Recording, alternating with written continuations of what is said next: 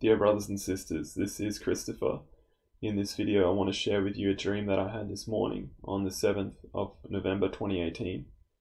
And the dream was that I was riding a motorcycle and I was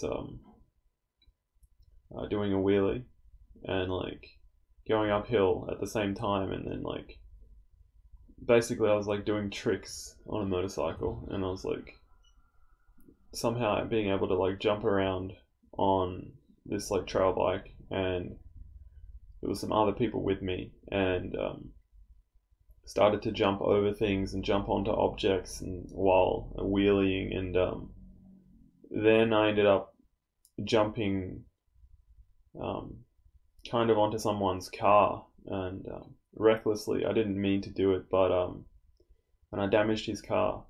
And then once I realized that I damaged his car and he was in the car, I quickly sped off on the motorcycle, and then he was coming after me in the car, and I was riding away really fast and trying to escape, and I rode off road and then jumped off this big jump, and then ended up leaving the bike behind and going down near this river and going through a fence and then running away. I was running from this guy, and then I thought I'd get away from him because he couldn't follow in his vehicle. And then I was running along this this sewer area, this concrete area, and then it went into this building, and I was and then I looked behind me and I saw he was running after me with a machete.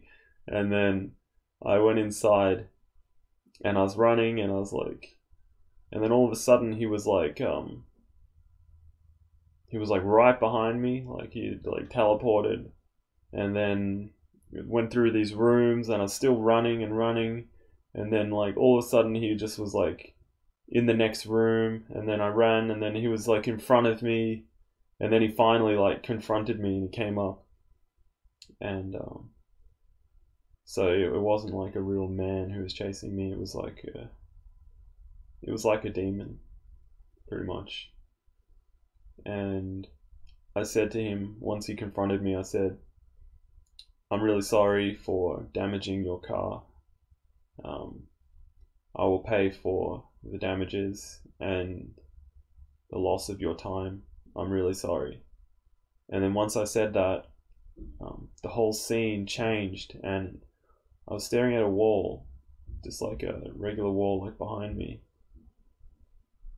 And I saw a little bug, a little caterpillar, very small, and it started frantically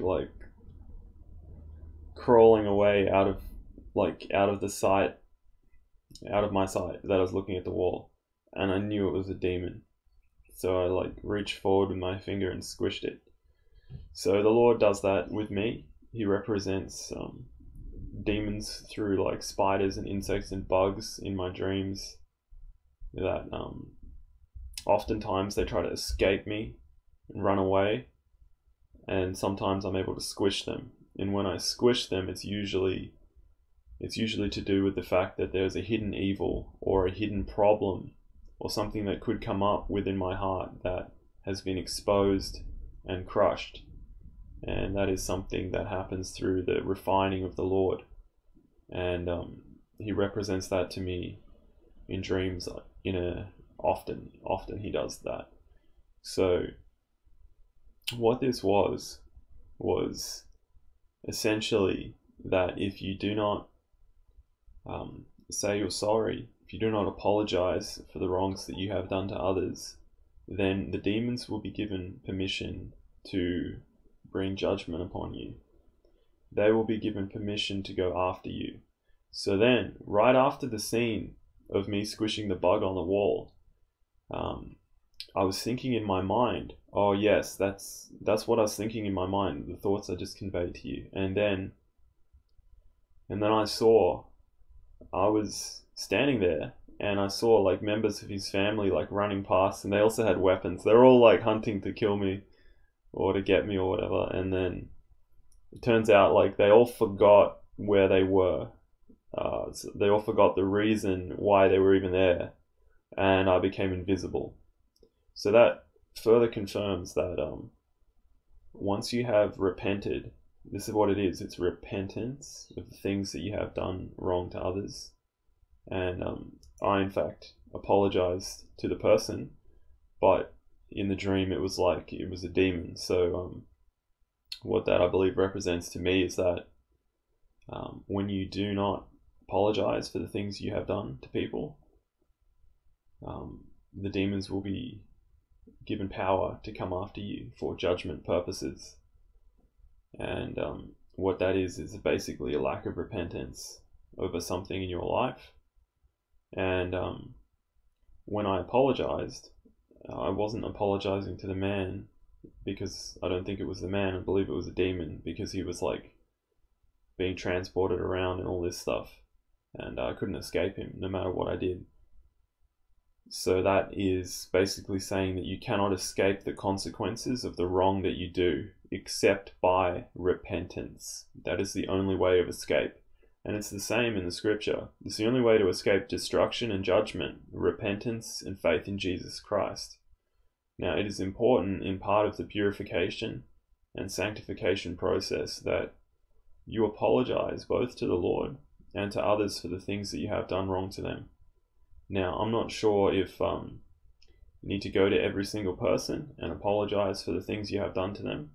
I believe that that is a good thing to do, but in this dream, it may have been conveying both of those things, that my repentance was to this, I said sorry to the man, but he was basically like a demon coming after me, which was like a repentance before the Lord.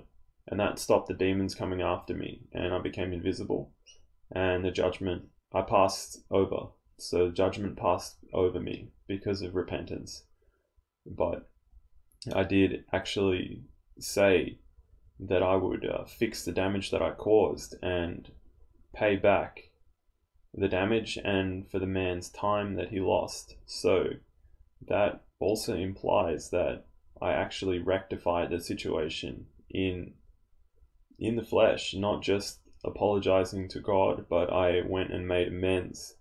So I believe it's both things, that you need to repent before the Lord and also seek to make amends, and seek the Lord for how you may do that or what you should do, and to give you the strength to do that. So that's an important dream. So the Lord is showing that these unrepented for things in our lives, these unrepented for wrongs, they can be a source of judgment against us, where the enemy is allowed or given permission or given authority to bring judgment upon us for our lack of repentance. But when we repent, we are passed over in the judgment, and we are no longer visible to the enemy for their action against us. So repentance is so important. Our Lord is very merciful. Without his mercy and forgiveness, none of us would go to heaven. None of us could make it. So we all need him.